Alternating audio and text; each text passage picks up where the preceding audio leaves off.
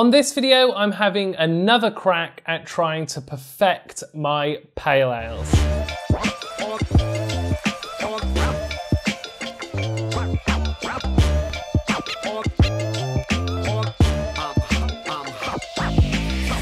Hi, I'm Daryl and welcome to my channel. I took a little break from my usual videos and recently made an elderflower cordial video, which is probably the best looking video that I've ever made that no one ever looked at. Please like and subscribe. Give that video a watch because currently less than 200 people have looked at it and I put so much work into it. I mean, I borrowed my friend's very expensive camera for that video and no one watched it. I mean, elderflower season's currently over, so you're not gonna be able to do much with the information you garner from it unless you're watching this in 2023. And if that's the case, I hope it's going well, you know, 2022. Anyway, since my last video, I also went semi-viral on TikTok. It turns out Gen Zers are quite interested in how to remove labels from bottles. Of course, few of them can afford this hobby unless they, I don't know, nepotism is probably the only solution for them at this point. I mean, I can barely afford this hobby due to gas prices. Anyway, look, I'm back with another brew day today. I'm going to be doing a very similar pale ale to what I did last time, so you can watch that video here. Apart from this time, rather than having Centennial and Simcoe hops, I'm going to be swapping out the Simcoe for Mosaic hops because they're some of the only hops I have left at the moment. And Centennial and Mosaic is a pretty decent combination of hops. I'm really enjoying this dual hop vibe at the moment. I have had bad experiences of going a bit overboard with the number of hops I've used, but single hopped, dual hopped, gone really well for me. And on this brew day, I also use a very similar malt build to the time before. Why break what's not fixed, eh? But this felt like it was a really good mix of malts that tasted nice. I increased the amount of Amber Malt I used due to the fact that I wanted to use it up, just get rid of it, you know. I've got a lot of malts that I need to use up really, which it feels like I've been trying to do for a year now, but so I'm a bit concerned about some of the use by dates. I increased the Amber Malt because of that. I swapped out the flaked barley for Flaked Oats for similar reasons really. I've got some Flaked Oats, which are what I use up, and I'd be interested to know the difference between the two really. The other thing that I changed was that I used Kveik Voss yeast here rather than Lutra. That was really because I haven't used Voss in ages. I want to be reminded as to how lovely Voss is, as I've kind of become a Lutra head recently. Voss and Lutra are both types of Kveik yeast.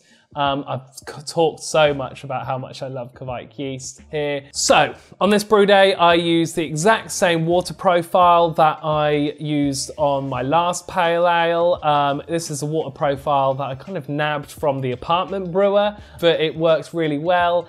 For me, it just requires me to use some Epsom salts and some table salt, which is quite easy to get a hold of. My Beersmith Free worked out for me.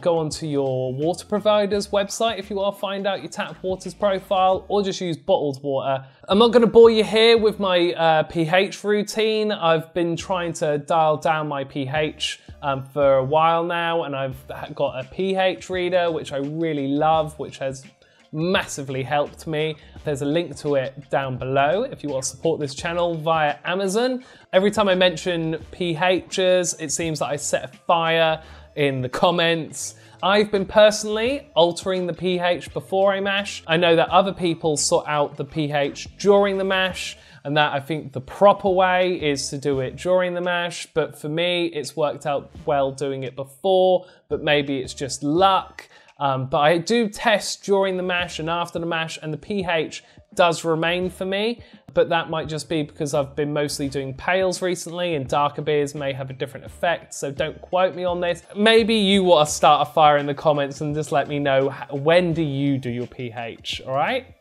all right? When do you do it, okay? Because that's clearly the best way to do it, okay? Sorry, getting aggy. This time round, I put some kettle water in a pot and set it aside. This is to be used to pour over my grain bag later on in the process to try and maximize my efficiency. For this recipe, I used 4.5 kilograms of Maris Otter as the base malt, 585 grams of Amber Malt to add a biscuity flavor and to darken the beer. This is quite a lot of Amber Malt, but as I said earlier, I wanted to see what it did, ultimately. I also used 568 grams of Vienna Malt for color and flavor, and 200 grams of Flaked Oats for body. Whilst my water was heating up before my mash, I also measured out my hops. I also forgot to film the start of this, but basically my hop additions are 15 grams of Centennial for the 30-minute boil, 12 grams of Centennial for 20 minutes before the end, 8 grams of Centennial and 7 grams of Mosaic for halfway through, 8 grams of Centennial and 10 grams of Mosaic for 10 minutes in, then 40 grams of Mosaic and 20 grams of Centennial for a big hop stand. I also later on added 40 grams of Mosaic and 20 grams of Centennial as a dry hop. I did this as a dip hop. I've previously spoken about how much I like this. It's a method that uses magnets.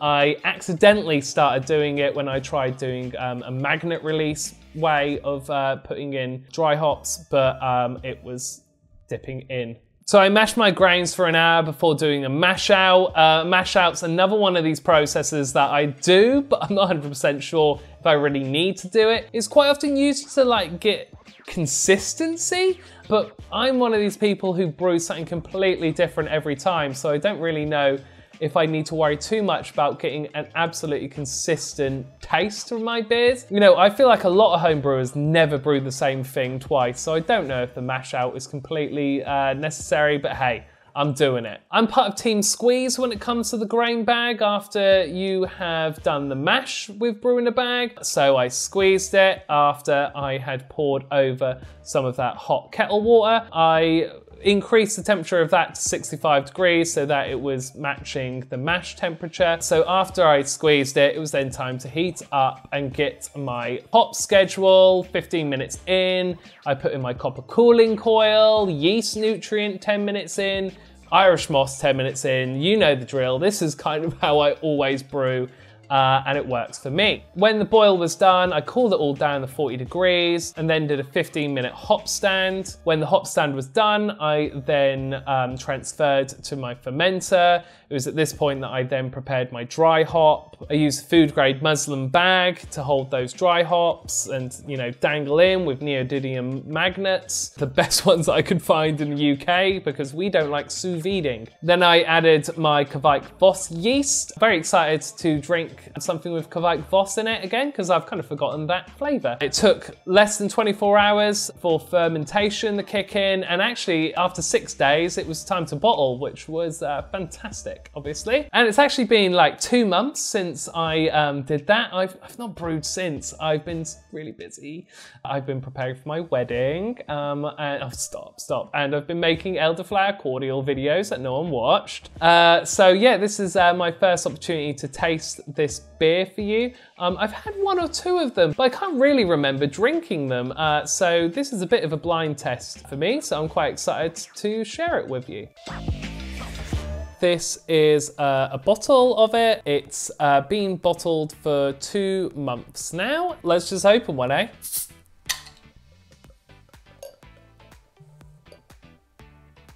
There it is. Nice head. Nice body, lovely colour. Oh, I'm really pleased with that. That's really nice looking. Compared to my last one, unsurprisingly a lot darker. That'll be because of how much more Amber Malt I added to it. Yeah, I wonder if that's what's added to it, having a bit more of a bready smell. There's definitely hops. You know, you can get that Mosaic smell, but there is more of a bread smell to this. Oh, look at that head holding as well. That's very attractive, isn't it? This is a pale ale, but I wonder if its malt bill actually makes it closer to a amber bitter. But you know, you get so bogged down with BJCP guidelines and stuff, and you know, I'm calling it pale. The bread and a little bit of like a citric note, certainly, yeah, a bit woody. It's got good clarity.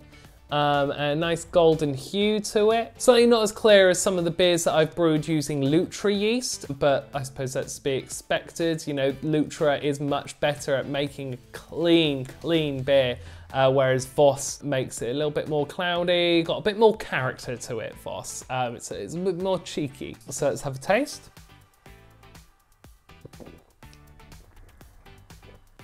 Ooh, there's a note at the end. There's a lemony taste to it. There's definitely a real bread taste to this, like lemony bread. From what I remember about my Lutra Pale, this has definitely got more body to it. You know, well, that one ended up having a much lower ABV than I was expecting. This is about 5.2, 5.4, I believe. And so it's got a thicker mouthfeel to it. It could be that the Flaked Oats are helping with that as well. Perfect for this time of year, summer. I could happily drink a few of them sat in the garden or on the sofa or wherever, you know, a nice light or, you know, a ring light, anywhere really. This would be perfectly nice to drink. Really pleased with this actually. It's nice to drink Voss again. You definitely get an orange character. I wonder if that's part of where that lemony taste is coming from.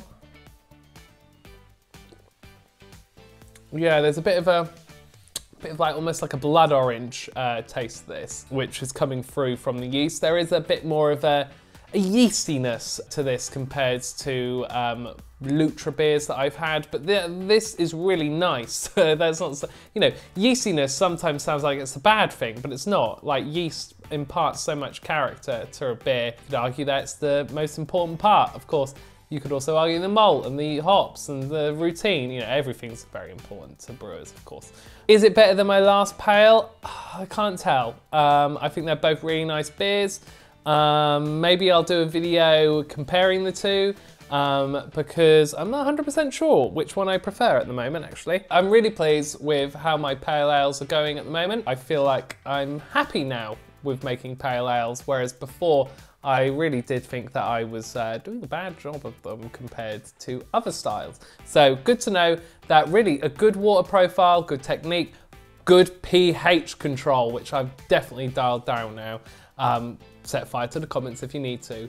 Ultimately, experience is the most important part of any hobby, you know? You can read as much as you want, you can look as many recipes as you want, but you just got to do it. And I think by doing it, I've got better and I've made better beer.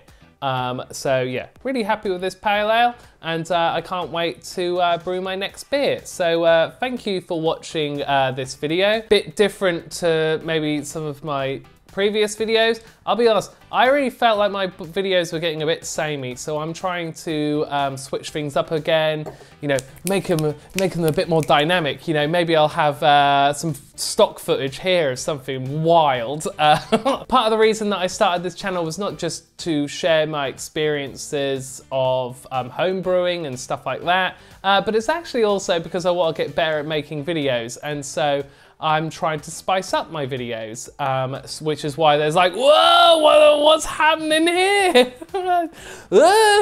I don't know what that was, you know, maybe I haven't even bothered adding an effect. Whoa, they're coming. Look, I don't know. Thank you for watching the video. Subscribe to the channel. See what I do next time to try and keep this interesting for myself. Hey, whilst you're still here, here's some of my favourite B-roll from that elderflower video that no one watched.